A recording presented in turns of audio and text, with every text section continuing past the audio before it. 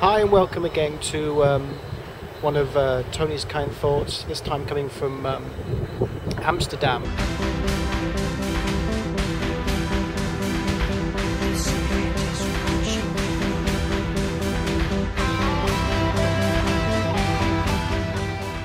Just behind me down here is Anne Frank's house, and I was struck by a quote in that museum that said, "I know what I am.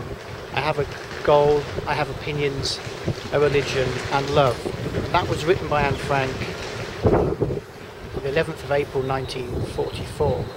And if we just focus into those first two lines, I know what I want and have a goal, that's really the message in today's video, on the whole idea about our goals and our opinions and our thoughts.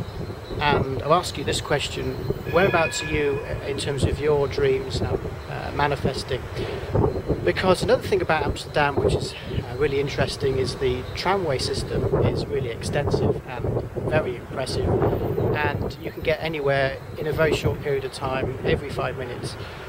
But as I was riding one of the trams in Amsterdam, I was aware that the trams can only follow the tram lines that are set in front of them. So in a sense, really, that's a bit like our paradigms. If we get stuck in a certain way of thinking, even though we might think we're thinking the right things, we are still stuck on that tram line, and no matter what we do, we're still going to follow that tram line in a certain direction. And these big heavy trams could try in all their might to go in one direction, but if that tram line's not going in the direction in front of them, then they're going to have to follow the lines.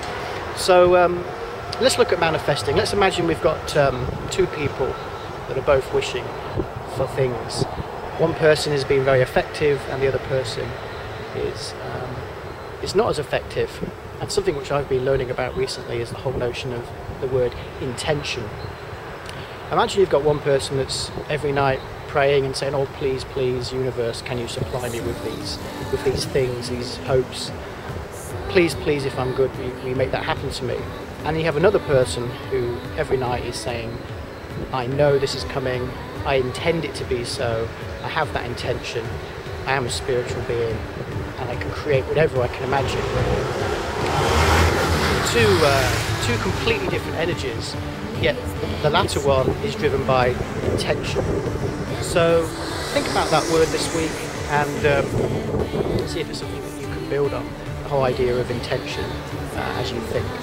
So until I see you next time in one of Tony's kind thoughts from a very, very cold Amsterdam, you have a great week.